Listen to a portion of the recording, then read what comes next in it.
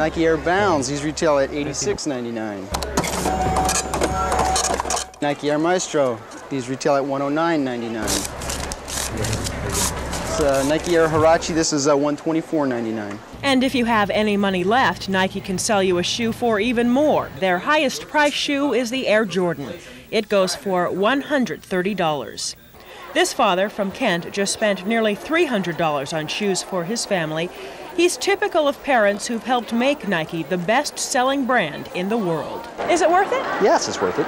For them to have the best, yes. I'm Spike, and these are my Air Raid sneakers. Nike's high-profile and persuasive ad campaigns have worked. The words, "Just do it," have done it for Nike. Today, they are a $3.5 billion international corporation. Their growth is enormous. $100 invested in Nike stock just 10 years ago would be worth $20,000 today. Owner and founder Phil Knight started the company in the basement of his parents' home, parlaying a $37 grub stake into a personal fortune. Today, Nike's headquarters in the Portland suburb of Beaverton is an expansive corporate complex. When you walk through this campus and you're looking at what it's become, Nike, what do you think about? Oh, I think there's probably 98% of the time I think about either the problems or the opportunities out ahead. And there's maybe 1 or 2% of the time where I'll step back and say, it's a long way from my mother's laundry room. To some, Phil Knight is a modern-day Horatio Alger story, a brilliant entrepreneur who found a need and filled it.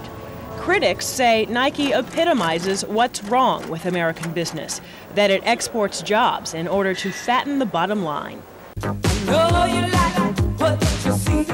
Nike critics also attack the company for pushing expensive shoes on inner-city kids, some of whom have turned to crime to get them. I was downtown one day and saw a little boy just get right across the street from the Bon Marché, get totally beat up, and his Nikes was taken. Air Jordans. I like the style. That's what's happening, Air Jordans. Today, Nike spends millions of dollars researching, designing, and marketing its sporting goods. It is a far cry from the shoe that started it all, the waffle trainer, named after the waffle iron Phil Knight's partner used to make the shoe's rubber sole. Knight's former University of Oregon track coach, Bill Bowerman, came up with the idea. It was Bowerman who teamed up with Knight to start the shoe company. We made the deal with a handshake and $500 apiece. Phil Knight realized that he could turn a huge profit by making his shoes overseas in Asia. The people in this Asian factory make just pennies an hour. A Boston shoemaker says it's this kind of practice that drove him out of business. Being labor intensive, they go to the ends of the earth to find out where the cheapest labor is, and they're now over in China, Bangkok, all over the world. Not long ago, most of America's shoes were made in factories on the East Coast. Allen Shoes in Boston stuck it out for 5 decades, but just couldn't compete with other shoe manufacturers who took their production overseas. So this past spring, the last shoe factory in Boston closed its doors, leaving many American workers in the lurch. All told, I've been in the shoe shop for 45 years, and I'm not yet ready to retire. So it's kind of a letdown, but it's understandable. They're not hiring any place from what we hear, so just have to look all around. Consumers may wonder how shoes that are so inexpensive to manufacture can cost so much. Phil Knight defends his profit margin. On a pair of Air Jordans that are about $130 in the store, how much money of that goes into Nike's pocket? Well, basically the profit on the Air Jordan is very similar to what it is on the rest of our products in terms of percentage. You know, we average about 38% gross profit on a pair of shoes, and out of that 38%, then we have to pay, you know, the rent and salary and research and development and advertising. So the bottom line will come down somewhere around 12 or 13%. So $12 for every 100 is profit. That's about right, yes. Nikes are among the most expensive athletic shoes on the market. We wanted to find out if you are getting what you pay for, so we asked a panel of foot specialists in Seattle to compare shoes. Here we have the Air Jordan 130 and a Nike, also a basketball shoe, for $50. Is there a difference in the quality of these shoes for the price? There's not $80 worth of difference, no. You're paying for Michael Jordan. I mean, you're paying for the name. There is certainly some technology in the Air Jordan, whether the quality of the leather is an issue. I mean, some of the detailing of the shoe is nicer, but if, you know, as far as the construction of the shoe, the overall value to you as a consumer, no. You're looking at a Nike Huarache, it's Yes. about $110. Is it worth it? As far as a stability shoe, it has no heel supports whatsoever, very little stability from side to side. Is it a bad shoe? For most of the people that buy it, yes. Not all parents are willing or able to spend top dollar on sports shoes. Once they get of age, they can go to work and buy them themselves, then they can have all the shoes they want. And some kids will get a job, but at minimum wage, it could take weeks to save up for a pair of athletic shoes. On the flip side, some kids won't wait. This Baltimore teenager was strangled in a fight to keep his Air Jordans. And just last week in St. Louis, 2 teens were robbed at gunpoint for their sports jackets. Nike and other sports apparel companies use personalities like Michael Jordan to influence children and parents. They buy Michael's services because of the image that he has, the esteem that's attached to him, and they meld it together with a belief that says, you can be like Michael, you can be somebody by being this.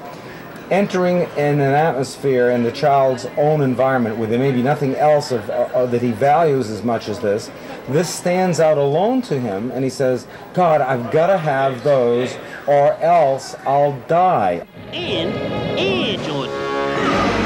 What'd you expect? Elmer Fudd? Superstar Michael Jordan helped form our image of Nike, and with good reason. The shoe company pays him more to endorse their shoes than the Chicago Bulls pay him to play basketball. Jordan defends this expensive shoe endorsement. I think that's a misconception that the shoe companies are to blame. We are to blame in terms of going back in these communities and reestablishing our values. By no means should any materialistic thing overvalue another person's life. And I don't think you should point your fingers at a Nike or a Reebok or whoever. I think you should turn around, look in the mirror and say, are we doing enough for our community?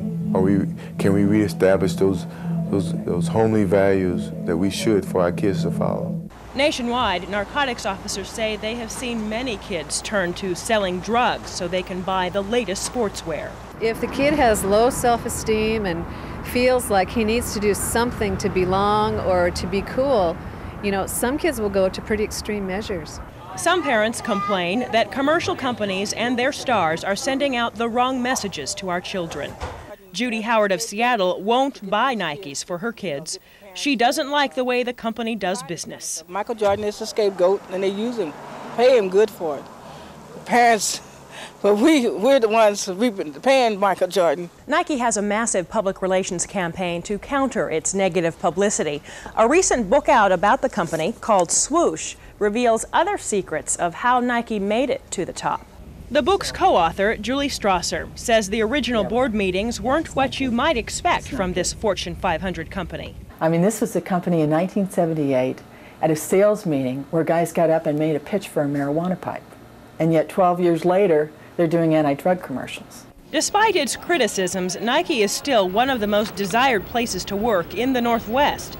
Their offices are flooded with more than 15,000 applications a year. Nike's campus houses daycare facilities and employee gyms.